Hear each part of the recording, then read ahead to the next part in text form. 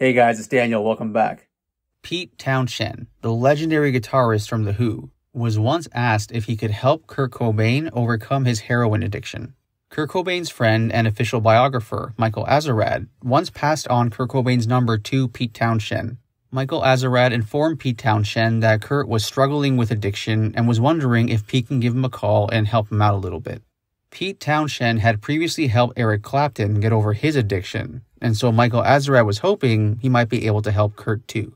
The following is from the article Michael Azerrad wrote for The New Yorker, which was published in September of 2021. Quote, "When Kurt started spiraling down, I remember a visit to his hotel room while he was on tour in New Orleans.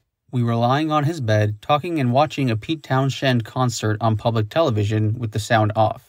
And Kurt marveled at how passionate Townshend was about making music, even after, in Kurt's opinion, his music was no longer any good. I'd been a huge Who fan as a teen and noted his respect for his fellow guitar smasher Townshend. Months later, I was part of a team working with Townshend on a project about the history of The Who's 1969 rock opera, Tommy. Townshend had helped his friend Eric Clapton recover from a heroin addiction years earlier, and was all too familiar with substance abuse. I asked Townshend whether he might have a word with Kurt about beating heroin and dealing with the slings and arrows of fame. I gave him Kurt's phone number, hoping that he would call and that Kurt would listen.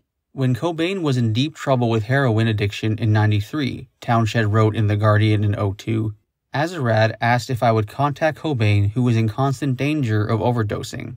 I had chosen this year to give booze another gentle try after 11 years. When Azerrad approached me, I was not drunk nor unsympathetic, but I did not make the necessary judgment I would make today that an immediate intervention was required to save his life," said Pete Townshend.